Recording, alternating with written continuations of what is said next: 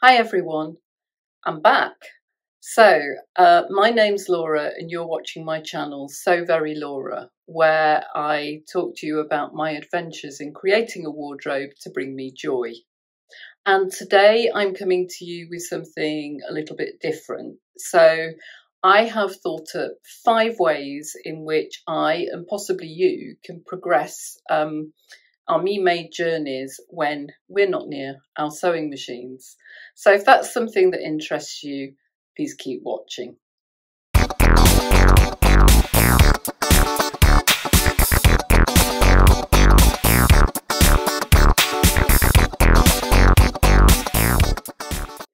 So welcome if you're new here, and welcome back if you're an existing subscriber. As I said in the intro, I've dreamt up 5 ways and actually tried them as to how I can progress my me-made journey when I'm not actually with my sewing machine. So obviously that can happen even if you're at home, if you need to get your sewing machine serviced or it packs up. But in my case, it's happening because I am working away for some of the week. And in fact, I've just got back from 10 days away because I was working away at the beginning and end of that time. And I went to stay with my mum in the middle. And I was really tempted to take either my sewing machine or my overlocker or possibly both with me. But in the end, I decided not to because I'm right in the middle of sewing the Sew Over It Sorrento jacket, which I'm making for my collab with Mandy from Make It Sew. And that was all threaded up ready, but I really thought trying to do something involving top stitching and all the rest of it while I was away was just a step too far. So instead, I thought about what else I could do. So here are my 5 ways in which I progressed my me-made wardrobe while I was away. So the first thing is to log your stash. So I have been trying to do this with the help of the fabulous Stash Hub app, and I'm not being paid to say this. This is not a sponsored video, but Stash Hub is the app that has been set up by the fabulous Yvette, who is Blossom Sandwich on Instagram and YouTube, and her husband. And if you haven't seen it yet, it's a way of logging your fabrics and also your patterns, and then you can do other things like match them up to create projects. You can list out notions. There might be other ways that you can do it. Some people use Trello, some people might do it by hand in a notebook. But what I did while I was away, I had my home laptop with me for other reasons because I needed to do some admin with my mum. And all my PDF patterns are stored on my laptop. They are backed up as well, I promise, but they are stored on my home laptop. So what I was able to do was use Stash Hub to actually log those patterns because I could see what I had. And there's also now, I'll pop you a screenshot in of how Stash Hub works here, but there's something called a magic input. And if you find the pattern on the internet and then you put the URL in, it'll come up with the photos and the key information about the pattern. The one thing it doesn't do, because obviously this depends on the particular size you're going to make, is put in the amount of fabric that you're going to need. So you need to think about what size you might make and how much fabric you need.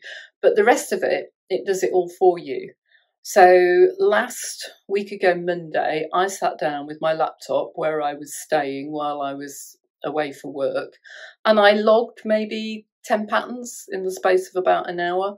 And that was really good because it's one of those things, and I think we all do it, that, you know, when we're in our sewing rooms, we want to sew, but actually there's a lot we can do to make life easier for us and find out what we've actually got before we go off and buy new patterns. And I'm really guilty of that.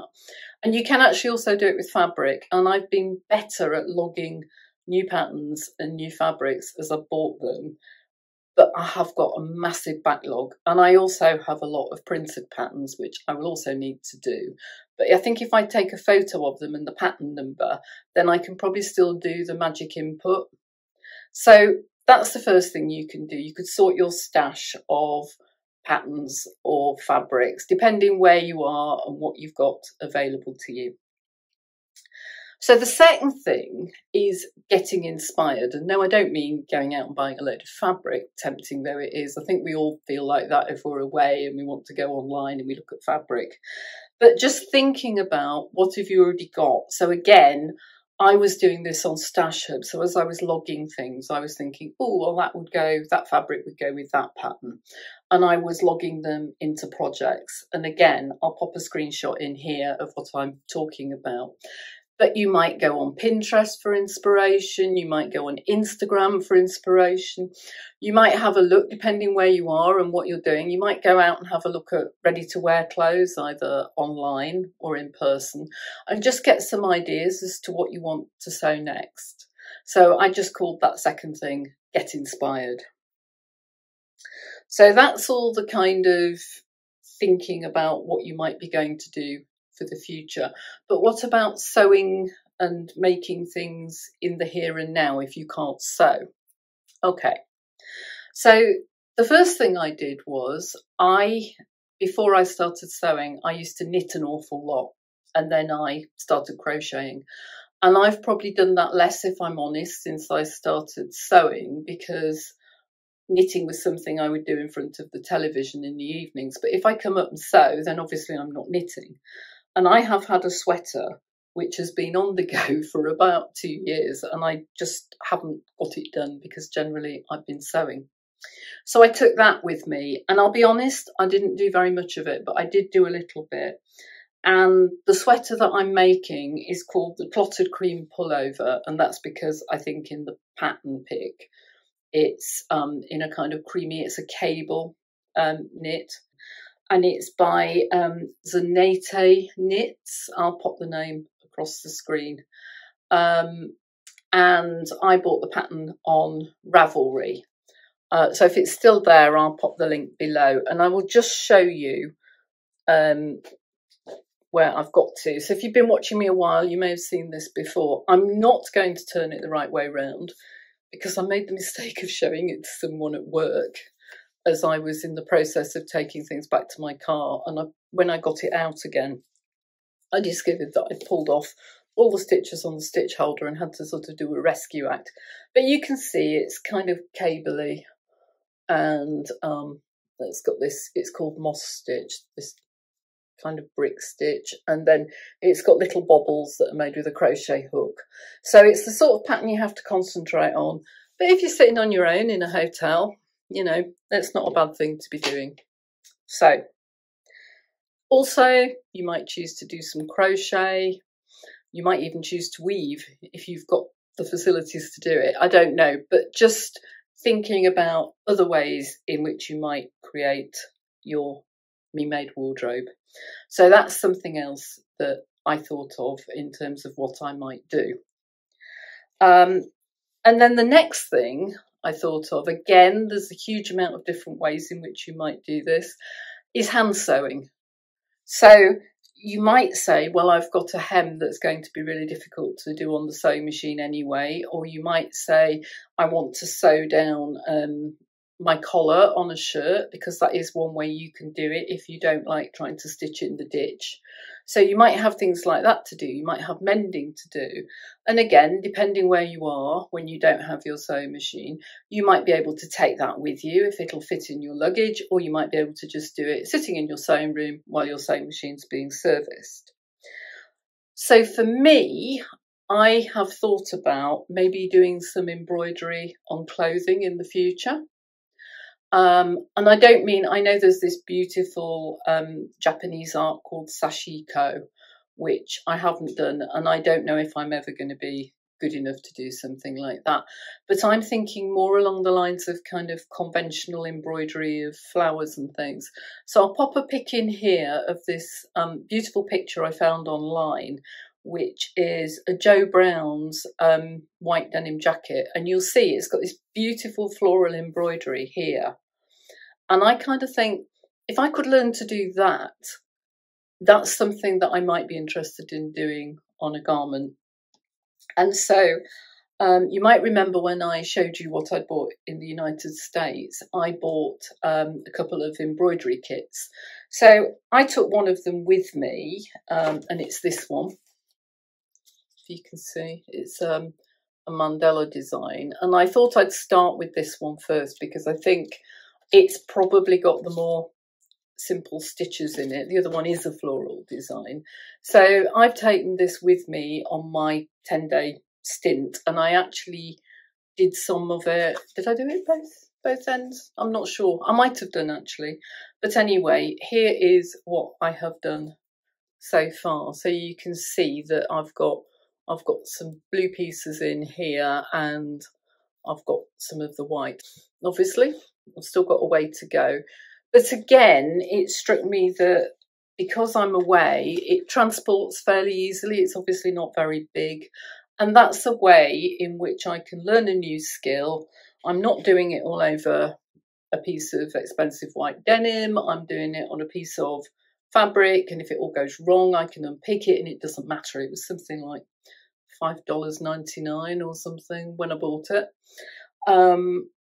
So yeah, and I'm actually quite enjoying it. So yeah, doing some hand sewing, it's one of those things that reminds me of when you're younger and you know you've been invited to a party and you don't really want to go, and your mum says you'll enjoy it when you get there, and you do. And I feel a bit like that about just about any hand sewing I do. I always dread it. I dread sewing up knitting. I don't particularly like it if I have to hand sew on a garment that I'm making. And then when I actually sit down and do it, I actually don't mind it.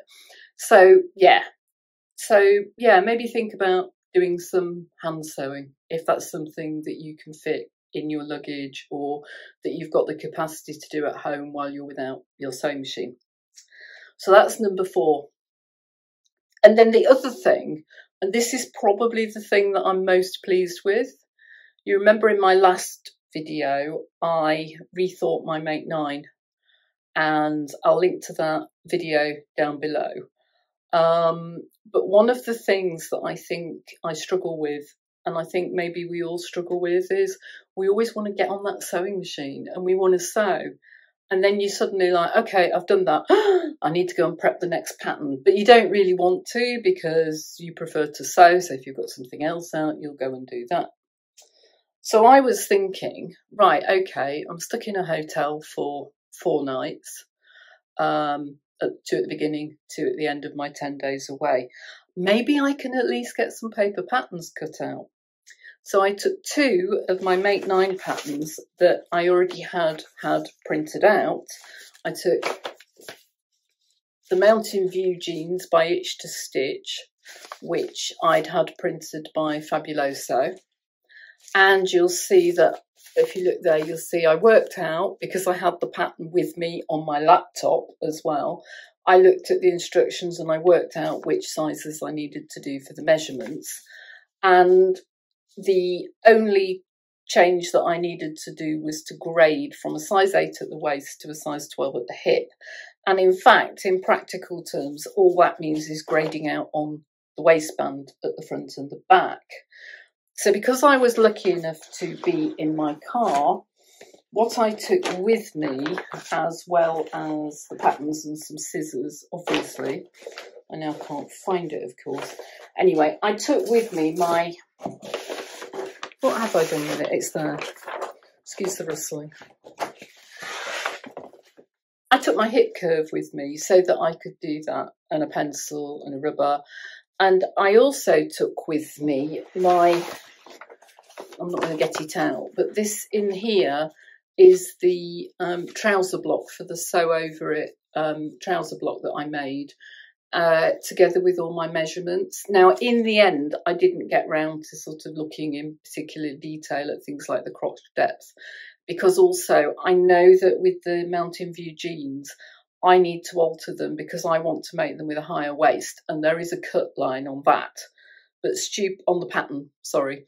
But stupidly, I forgot to take any of my sticky tape with me, so I didn't do that. So I do need to alter the pattern, and to be honest, that's probably easier with my cutting table, because I didn't have such a big space. I did have tables, but I didn't have anything the size of a cutting table there.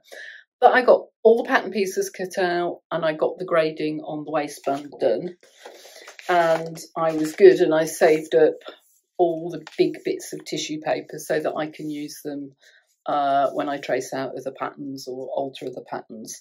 So that was the first one I did. So I did that in the first week. And then in the second week, I also had with me the I Am Nout trousers. And on this one, it recommends you go with your hip size and you go with the larger of the two sizes if you are between sizes. So I have cut out a straight size 46. So we'll see how that goes. I suppose in conclusion, what I'm saying is that I found doing all these things really worked for me because I didn't feel so dissociated from my hobby while I was away. And I've come back and I feel I've got some momentum. So although, yes, over the weekend, I will be doing some of the sewing of my denim jacket, which of course I haven't progressed, I feel like I'm kind of in the zone and I'm in a position where I can now progress the I Am Nout trousers with a toile and I can do the alterations on the Mountain View jeans. And I haven't kind of got to start again. And because they're on my Make 9, I'm feeling like I'm making real progress on that. And I've also calmed down a little bit about dress codes for work because I was getting really stressed and actually it's not as formal as all that. Maybe you don't see so many pairs of jeans around as you did where I worked before. But, you know, I think it'll be fine. I think I just need to sort of relax a bit, maybe.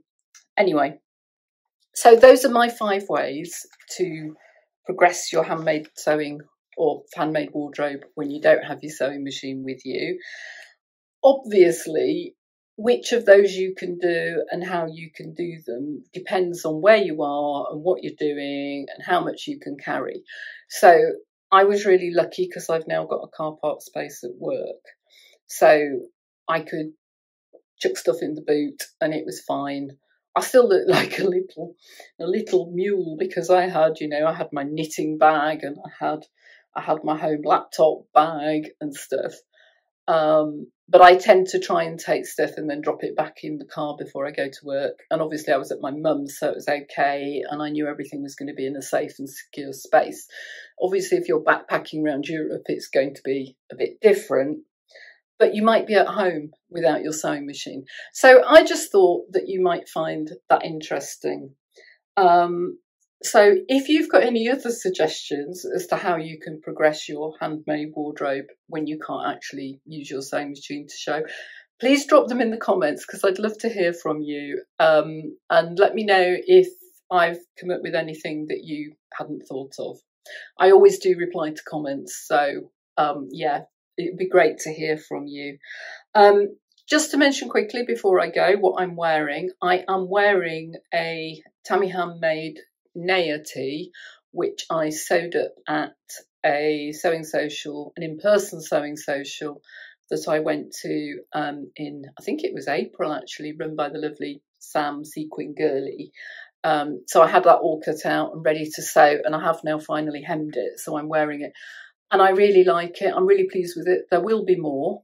I don't generally like having my arms bare, but actually I feel okay in this. And just for reference, I made a straight size 10. And the only alteration that I made to it was I added 2.5 inches to the length because I know that for some people it was coming up short. And I think actually it would have been too short on me. I'll pop a full length photo in of me in it so you can see. But it comes to, yeah, kind of about my mid hip. So yeah, I'm really pleased with it and there will definitely be more of these. So next week, as in, yeah, Monday coming, this is Friday when I'm filming, I am only away one night. I am away Monday night only and then back. And I'm working from home on Wednesday, but, you know, I can still sew Wednesday night, hopefully. So hopefully I'll have a bit more sewing to talk about. And I've got a couple of fabrics to show you, which I promise I didn't buy while I was away. I bought before. And I've got a couple of other little bits and pieces to show you, but I'll do that next time. So I hope you enjoyed this vlog. If you like the content that you're seeing from me, please do consider subscribing. And if you click the little notification bell, you'll be notified of my other vlogs. But it's lovely to catch up with you all again. I hope you have a lovely weekend and you get some sewing or progression towards your me-made wardrobing if that's what you want to do. And I'll see you all again very soon. Bye for now.